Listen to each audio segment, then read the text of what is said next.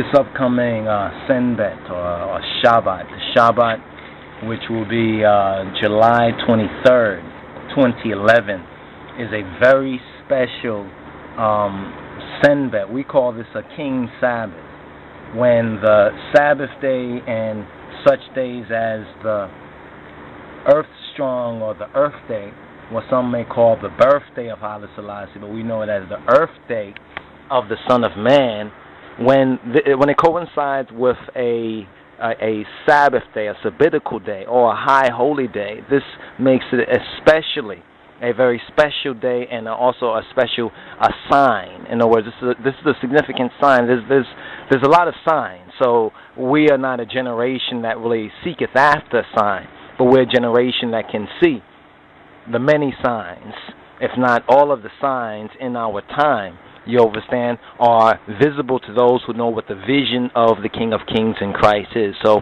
July 23rd, 2011, mark this date. It's very special. It's a King Sabbath. And here we are coming into what we had proclaimed since 1992 as the King Sabbath. And there's some more teachings on that we're going to bring forward, as well as some older archival file and documentation that we're hoping to make available, so ones can know, well, that we're not new to this, but I and I are seeking to be true and faithful to this, to the King of Kings and to his Christ, to Jah and his Messiah, as Psalm 2 makes very clear. So the fire key psalms, there are fire key psalms, and there are certain special psalms that should be chanted, should be sung. This should be a time of great joy. You understand, almost like the Simchat Torah, the time of rejoicing in the Word made flesh, in the birth of the Son of Man. So July 23rd, the Senbet or the Sabbath, the upcoming Sabbath. Right now it's like Thursday. We're here in Old York, or so-called New York, you understand, in the belly of the beast in New York City. And as many of y'all probably already know and probably experienced firsthand, we're going through a heat wave. A heat wave, they said, unlike anything that has occurred in America, anything like this since the 1950s. So there's a lot of records being broken. There's a lot of signs being manifested.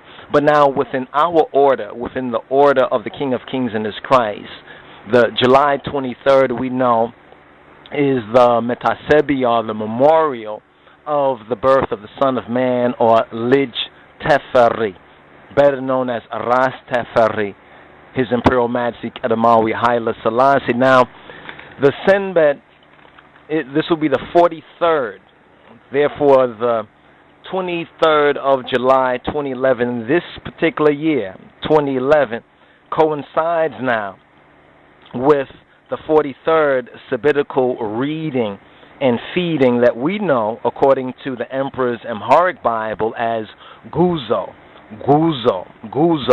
Be'Ibrayist in the Hebrew and the Texas Receptus, or the Masoretic Hebrew, is known as Maseh. And Maseh, Guzo Malet, Maseh Malet, Amin Malet, but in the Targum, according to the translation, this will be the journey. And it also is the last reading, I think the 10th and the final reading from the book of Numbers, or Bemidbar in the Hebrew, or Bamarinya, the Orit Ze Chulkwe, the book of accounting, the book of Numbers. So now we have to look at this within its proper context to be able to really receive this. So what we said we was going to do is basically just announce the fact that, of course, most of you all probably already know that July 23rd is coming forward, but this July 23rd, 2011 is, we can say, extra special, or there's the potentiality for us who can receive in receiving a extra barakat, an extra blessing, just by remembering the Senbet day, the Shabbat day, remembering the Senbet day from the perspective of the teaching of His Imperial Majesty. The fact that for my part, for I and I, for our part, we glory in the Bible, in the Metzaf Kedus, in the Bible. So this is the King's Sabbath, or the King of Kings Sabbath, especially important. The Son of Man, when the Son of Man was revealed or came into this ether, into this atmosphere, and was born July 23rd, 1892. And it's better known, some might more know this as Rastafari or Rastafari's birthday, or some may even call it Haile Selassie's birthday. Technically, we understand, but more correctly, more accurately, it is not the birthday so much of Kedamawi Haile Selassie, but it is the birthday or the Earth Day when the Son of Man, according to prophecy in Rastafari revelation, was born, or one can say was incarnated. Now, what is the significance of this? What is the significance of this? The significance of this, chiefly, the first place we will say that one should do some diligence of looking at for concerning the Son of Man is within the testimony of Adonenu Yeshua HaMoshiach, who spoke of the Son of Man. Now, many would say, well, he was actually speaking of himself coming forward. That's the way a lot of Christians will say that when you find Jesus Christ speaking of the Son of Man, you understand, within the Gospel, New Testament, he is speaking of himself, even though it's very clear that he's speaking of one in the third person. He is speaking of another one. We say within the revelation of Rastafari, he is speaking of the fatherhood of God become manifest, as in his time, in Yeshua's incarnation, manifestation, revelation, it was the sonhood. He was bringing forth the sonhood, the God in the personality of the Son, or the Spirit of God revealing the sonship of God. And within the revelation of the Son of Man, we have now the Son of Man revealing the fatherhood of God, as we know that Kedamawi Haile Selassie, he is the father of the faithful and true Judeo-Christian Africa. You know what I'm saying? This is something that we must recognize. Now, within the prophetic scrolls of Revelation, we have Revelation chapter 12, which is very important concerning the birthday or the Earth Day of the Son of Man, or what we know as the King's Sabbath, and it's particularly relevant to this particular Sabbath that we're going through. And when we see the signs, and we recognize the signs, in fact, if you go and check, I think it's the 16 signs that we talked about the last days, you can see many of these signs are not just happening one after another, but they are also happening not just successively, but consecutive. You understand? Not just one following the next, but happening at the very same time. So in Revelation chapter 12, verse 5, here's the significance of the birth of the Son of Man, who we know as LIJ TAFARI, Rastafari, Kedamawi, Haile Selassie, where in Revelation 12 and 5 it speaks of the child. And this child would be the Mashiach, or will be the Christ child, the man child. And it says, and she brought forth a man child, or a male child, who was to rule all nations with a rod of iron. And her child, here's the significance concerning LIJ TAFARI within the prophecy of Rastafari, that her child, it says in verse 5 of Revelation chapter 12, her child was caught up to God, was caught up to Ha-Elohim, was caught up to Egezi Abiher Lotusabhat, was caught up to the true God, Baruch Hu, and to his throne. So was caught up to, so this child, so a woman gives birth to a child, right? And it's very interesting because when you look in the Gospels within the Synoptic as well as within John's mystical Gospel, we see something very interesting, because this same idea is elsewhere presented of a child being born who was to rule all nations, the rod of iron. Now, many Christians will say, well, this is Jesus, or this is Jesus, or Yeshua. It's very clear when we study it that it's not speaking of, as they would say, God the Son, but it's speaking of God the Father. this is very important. So her child was caught up to who? To God and to his throne. Now, what is the throne of God? Now, many people who have never read the Bible and therefore don't really know what's really in the Bible. They have not really studied and they cannot understand really the Bible, but they think they understand it. When you ask them, well, right here where it's talking about God's throne, what is God's throne?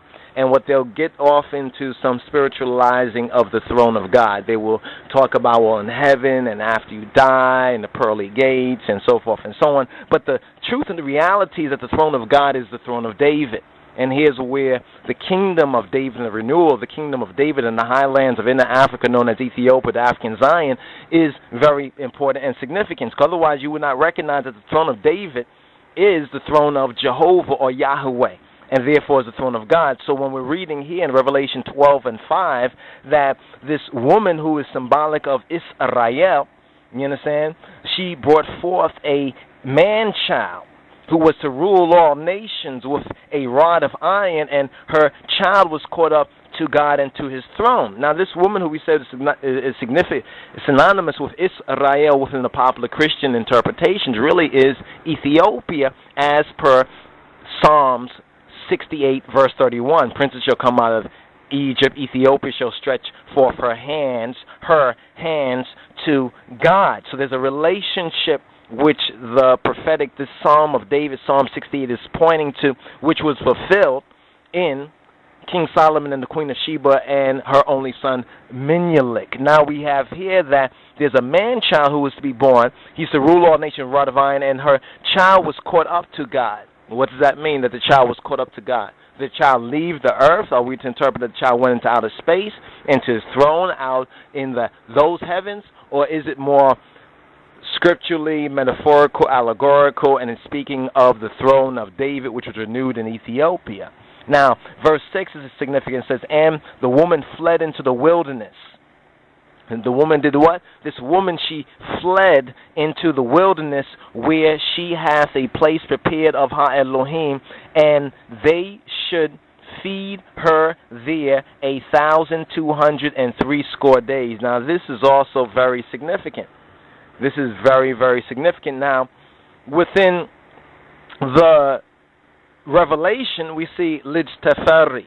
But we also can see within this prophetic word, it's pointing to a certain period of time. And now when we measure this period of time, it's very important to really understand what's the significance of this King's Sabbath, speaking about the Sabbath coming up, which will be July 23rd, 2011. The Son of Man Day, or Rastafari's Earthday, or what ones will call the birthday of Haile Selassie I.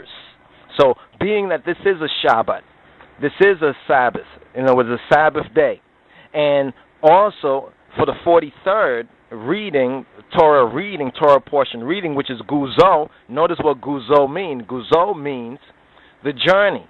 Guzo means the journey. Now we have Numbers chapter 33, verse 1. Let's just go there for a moment to find what the significant verse here basically says. So let's turn our Bibles, let's rightly divide the word of truth, and let's turn our Bibles to Numbers chapter 33 to read and recall and reflect. This is why it says to remember the Senbet day. As you said, this is a double blessed, if not triply blessed day. You understand, this Shabbat day, if it's received, if it's perceived, one, and if it's received in the spirit and the truth of the King of Kings and his Christ. So here's what's the reading. Remember, this is the Thursday going into Friday. We're in this heat wave, and we're noticing that this heat wave is crazy. This heat wave that is going through America, like all of America, is literally on fire. You understand? And it's creating certain conditions that are going to help fulfill those 16 signs, especially regarding the famine signs. We're already seeing it in the Horn of Africa on one hand. And yes, we have a word about the Somalian famine, the famine situation that's happening there, because all you need to do is refer to Psalm 68, the same psalm. We're using this one psalm to prove this prophetic time that we're in, because it speaks about the rebellious dwell in a dry land. what? The rebellious dwell in the dry land? Are we saying that this is a curse of God? Well, God is not cursing. He lays down the law. Ones can be law-abiding or ones can be rebellious. And if you're rebellious, you brought that, in other words, on yourself. It's not like he, you understand, cursed you, but you cursed yourself. You understand? So the curses for disobedience that the once lost but now found Beta Israel. You understand? The Beta Israel, the Ethiopian Hebrews, the black Jews here in the Americas, and the Caribbean that we brought on, our ancestors brought on themselves, and now we have an opportunity, you understand, not to repeat the mistakes of the past and to move in the newness of the King of Kings and His Christ. This is the choice and decision that we have right now, just like the Beta Israel in the upcoming Torah portion that we're doing a little preview right now. Here's a summary in chapter 33 of Numbers, is the summary of the journeys from Egypt to Jordan. So in this chapter we have a summary. Now the fact that the Sabbath coming up is July 23rd is significant. The fact that this is a Sabbath before 2012 is also significant. The fact that in 1993, yours truly, LIJ Tafari, formerly known as Ras Adonijah by Ones and Ones and Ones Aligned Jew Society, that we had proclaimed the King's Sabbath from such a time. And we spoke about there would be those years of plenty and of blessing. And then there will also be years of drought. And it seems like right now we are going through these years of drought. But we have to understand that this is still, for the true and the faithful, the perfect opportunity to come out of Babylon, to come out of this spiritual Egypt. You understand? And to move towards the border and to move towards our promised land. We're speaking about Exodus. Some can call it repatriation. You understand? Some can call it migration. In biblical terms, we're talking about Exodus. Therefore, the template for us is scriptural because it's an agreement with the teaching of His Majesty and His glory. As He says, for His part, He glories in the Bible. So the first verse of the upcoming King's Sabbath, July 23rd, 2011 reading and feeding is this. It says, these are the journeys of the children of Israel, of the Bani Yisrael, or Yisraelijo, to the Israel, which went forth out of the land of Egypt. Now we have to recall that in this time we're in the Egypt, but really spiritual Egypt, but it's the north country. Therefore, in the book of Jeremiah, it talks about the future Fasika, the future coming out. No longer will they say, blessed be the Lord our God, Yahai, Yahai, Jalib, Jalib, who brought us out of Egypt, but who brought us out of the what? The north country, first and foremost, and all of the what? Countries that we have been scattered in. So we're in a very prophetic time. It's like the doors. It's at the very doors. So here it says that these are the journeys, the guzo, you understand, the maseh of the children of Israel, which went forth out of the land of Egypt with what? Their armies. So there's a need for order. There's a need for organization. There's a need for the true Rastafari church in order to be triumphant.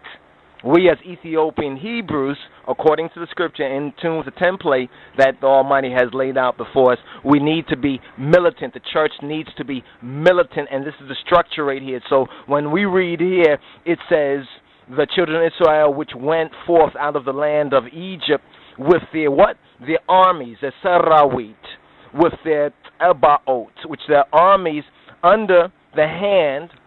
The first generation was under the hand of Moses, of Moses and Haron, of Moses and Haron.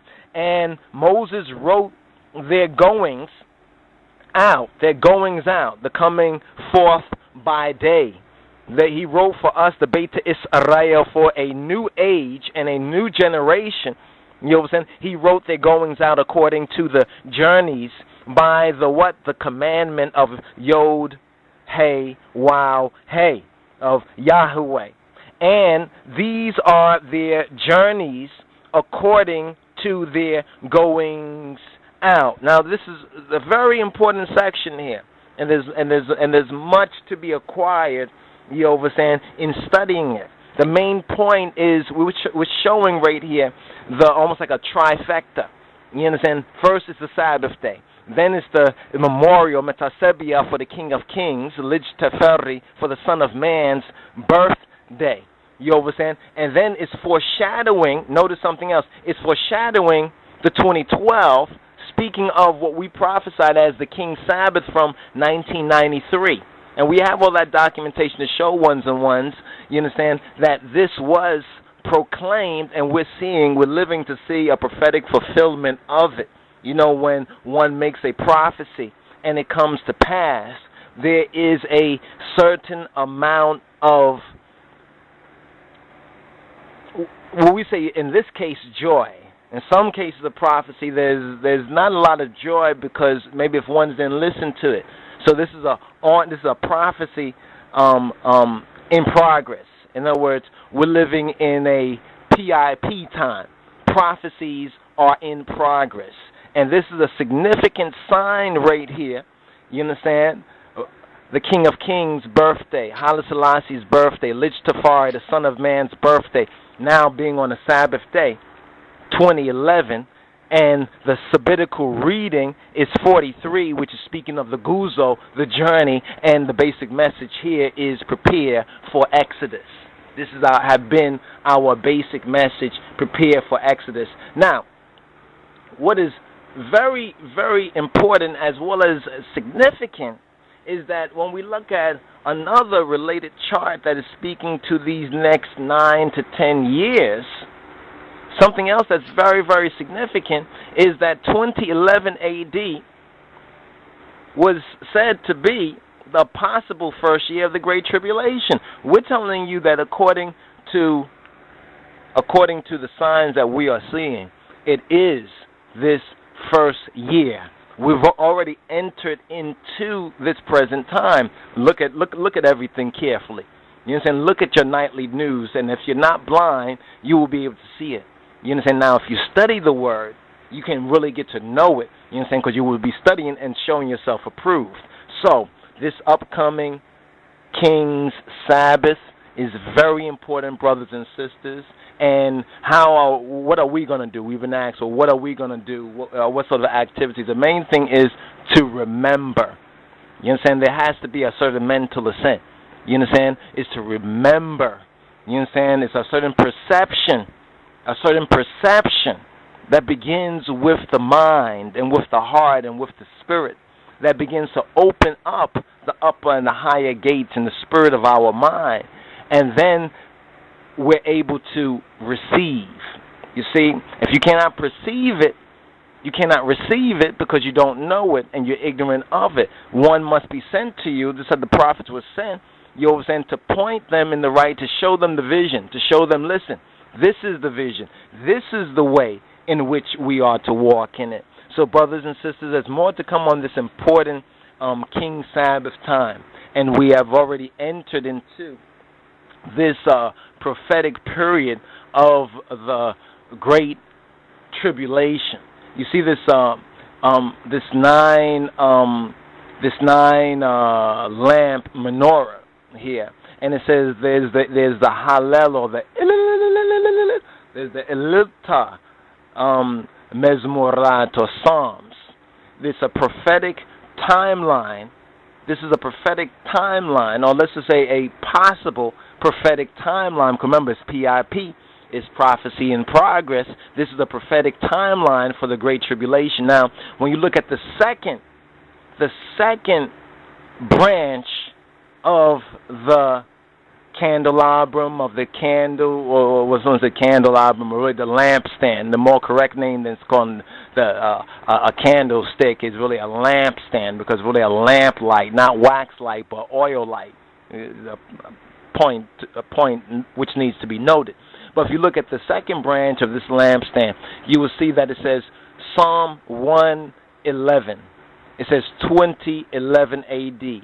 Then there's an arrow that says possible first year of the Great Tribulation. Those that put this together, I think it was a Messianic Jewish sister that had put this together. Put this together previously. You understand? She already put this together. Now, when we checked this out, we was on the same sort of meditation, but we didn't have any visual. You understand? Any visual aid like this to utilize. This is very, very important. So, but in addition to the fire key psalms, there are certain psalms that are known as the fire key psalm. Now, ones have asked I and I about Bingi, whether this is a time, you know, for Bingi. We say this is a time to keep the Sabbath, you understand, holy, to remember to keep the Sabbath holy. You understand? There's a very important teaching in this. We are not telling people what they got to do like we're giving them extra commandments. What we're saying is that what we in the society will do for this particular sentiment, most important, other than going out there and going to a bingi or going to this or that, is to keep it, to remember it and keep it quietly, as even a solemn, especially in going into it, seeing that the Friday, which is tomorrow, it begins this process off. And it's only a couple of hours. Maybe some of y'all will get this before that time. Some of y'all may get it after that time. But still, it's better to get it later than not to get it at all. So share this with your friends and your family. We are entering into, as we're in this prophecy and progress season, really time period, we are entering into this time of the Great Tribulation, and all of the signs in heaven and earth and the sea, among men and politics and government, at home, abroad. There's a famine and a drought going on in America. There's a famine and a drought going on in Africa, in the Horn of Africa. There's famine and drought going on all over the place. And so we got to recognize this. And please, brothers and sisters, do not allow these false witnesses, these who would say, well, you don't want to go to Africa because people are starving in Africa. You understand? Even if they look Rasta-ish, you know, they're one of these pop Rasta, like pop Rasta kind of characters, you know, out there. Don't believe the lie, my brothers and sisters. The thing is that either you are in or you're out. You understand? And the decision is all yours. But if you're going to come in, then please study the manual. You understand? Study and show yourself approved. You understand? So you'll know your rights, your responsibility, your blessings. You understand? Within the Father's house, our Father's house, in the name of Adonenu, Yehoshua, Yeshua, HaMoshiach, otherwise known as Getachna Med Hanatachin Jesus Christos. So brothers and sisters, prepare. The Exodus is near. It's near.